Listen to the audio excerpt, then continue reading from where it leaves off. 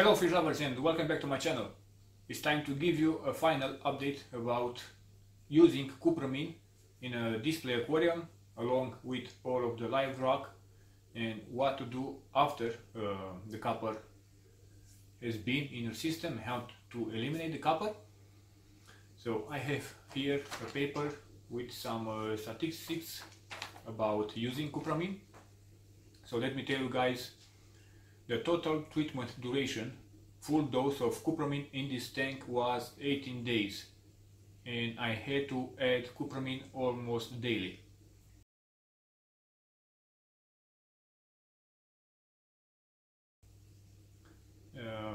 After the 18 days of full copper, I decided to lower the dose and trying to eliminate the copper from my tank. And that took me 19 days. The copper concentration dropped from 0.6 to 0.0.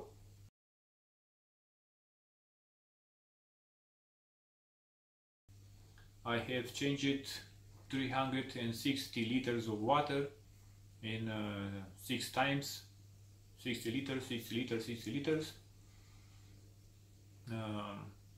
My fish were exposed to copper for 37 days, but not always the full dose. And let me read this. And after 20 days of copper reduction, when I saw that the copper level were 0, I added back into my tank all of my corals, starfish, snails, which they are okay now. And time passed, 22 days since I added the corals, snails and starfish. So right now, when I'm shooting this video, it's been 22 days until I added back to my tank my starfish, my corals and my snails, and they are still alive. I still have the Cuprisorb into my reactor. I'm going to show you that. So let me give you this information again guys. 18 days of full copper dose inside my aquarium. After that, I try to lower the copper dose by doing water changes, using activated carbon and using Cuprisorb. It took me 19 days to lower the copper concentration, and my fish and my tank was exposed to copper 37 days in total, but that was trying to build up the copper or trying to remove the copper, so it wasn't the full dose of copper. I added my corals back into the tank after 20 days since I started copper reduction, so it took me 20 days to eliminate the copper from my tank, and after that I just decided to put back all my starfish, corals and snails. And right now, since I added the corals and starfish and snails in my tank, it has been past 22 days and they are still alive. Okay, I hope that you understand something from this. I will leave in the description all of the information from this paper, because I'm really sure that it will help someone who is battling ick and is thinking about using Cupramine to directly in its main aquarium. Let me show you some effects from the Cupramine, but thankfully there were no effects. The water was crystal clear. Fish, they were okay all the time, but my powder blue tank died because it was covered in ick. I only lost one fish. One mushroom survived, but it's small in size. I have one mushroom over there that was in the tank, full of copper. It didn't die, it's still there, it's alive, but it used to be big like this and now it's small like the tip of my finger. The Chaetomorpha algae that I had in my sump, it was not affected by the copper. It wasn't growing since I have put it in my sump. I tried different light system to make it grow. It didn't grow, so eventually I was fed up with it. I collected it and threw it in the trash, but it was still green. It was looking okay, but it wasn't growing. So copper had no effect on the Chaetomorpha algae. My skimmer was working all the time. All the time I left my skimmer working. And another myth that I see often online is the silicone seams absorb the copper and release it back. Silicone doesn't absorb nothing. So you can see here my tank. I built this tank with silicone, and silicone, after it dries, it's inert. It doesn't absorb any kind of substance. You cannot, it doesn't react with water or with anything. This is how silicone is made. It cannot absorb copper or any other substance. So you don't have to worry about that. So silicone seams do not absorb copper or any other substance. Don't worry about that. Now, let's take a closer look with my corals and my starfish. I have sand sifting starfish. Maybe I can spot one of them. And also I'm going to show you the Cuprisorb. It did change color. I am going to remove I'm going to remove it from my tank because I want to add some bio pellets inside my reactor because I am trying to lower the nitrates in this tank.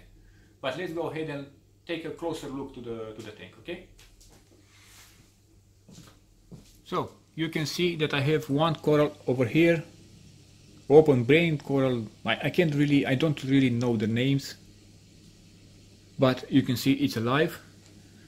Sadly, all of my SPS corals are dead. One, it's bleaching over here, and you can see the mushroom I was talking about. That's the mushroom that survived full copper dose for 18 days and copper in the lower concentration for 37 days. Still alive. My parsing Xenia, it's alive. I did have some SPS corals, but they're dead. And they are not dead because of the copper, they are dead because I kept them with malachite green before the copper. When I tried with malachite green, I didn't remove my corals. You can see my fish, they are still okay. They don't have ink, but my powder blue tank still scratches on the rock. So I don't know what's up with that. It could be ink, it couldn't be, but I have more than 30 days with no copper in this tank, and ink hasn't appeared on any fish. You can see a Kenya tree here, smaller than it used to be, and one over there I think is dead, and some Acropora corals over there. Only the tips are alive. Let me try to show it to you. You can see that, but I'm pretty sure it's going to die. The copper didn't have any effect on my coralline algae. You can see another coral over here, it's alive, and another coral here, still alive. And some snails, sadly, snails die on me all the time.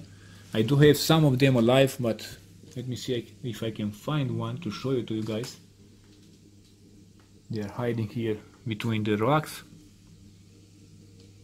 I can't find anything now. And you can see over there in that corner, you see it?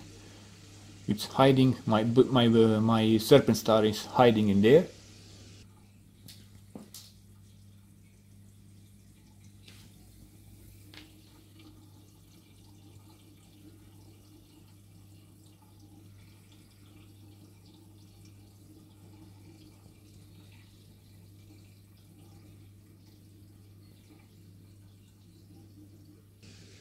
And I have two more sand sifting, two more sea stars that hide in the substrate.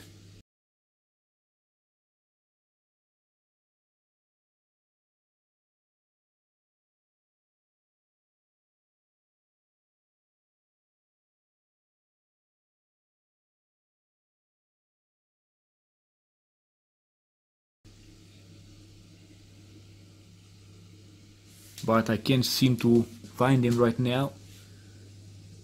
This morning one was just over here in the front, but I can't seem to see it now. Oh, we can see one over there. You can see it right there behind the rocks.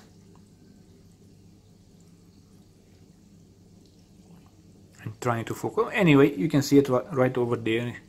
That's a sand sifting star. I don't know if I'm correct, but that's a starfish, okay? Over there. Sorry, I don't clean the sides of the tank.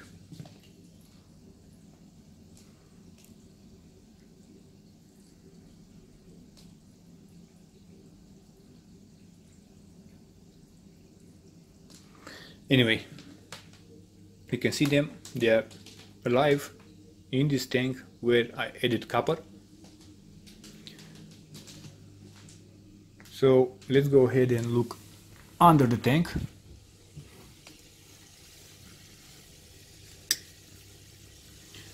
So right over there, it's the Cupramine.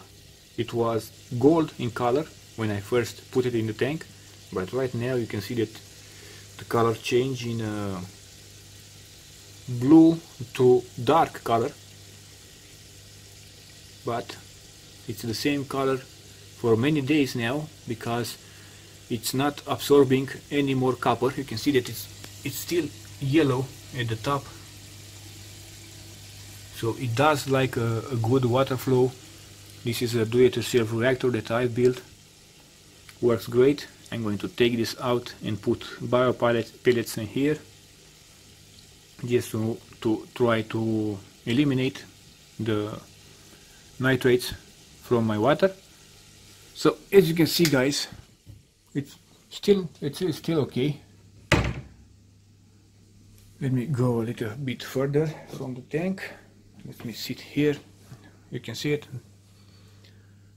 I have lost one fish and saved the others. If you want to learn more about my experience of dealing with ick, you can watch my playlist on my channel.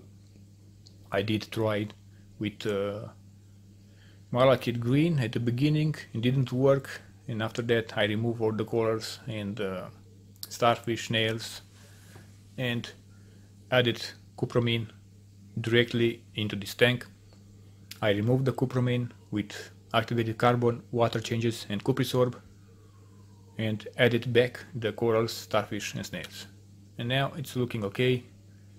I have a new shipment coming with new corals and new fish, but the fish I'm going to put them in quarantine right there in the small tank because I cannot risk anymore. I will not add anything into this tank without quarantine first. I'm really afraid of catching ick again. So this is basically it with this playlist, guys. Be sure to watch it from the beginning, and if something is going to happen that is going to be related with Cupramine and this tank, I'm going to upload another video and post it into this playlist, so you can have all the information to make a decision if you want to use Cupramine and how to treat for ick. And you know, there is a lot of information out there on the internet, but not all the information is correct. This is what I have done and what worked for me, and maybe you'll found value in this information, guys, because I know ick is in many things. Right now everything is okay.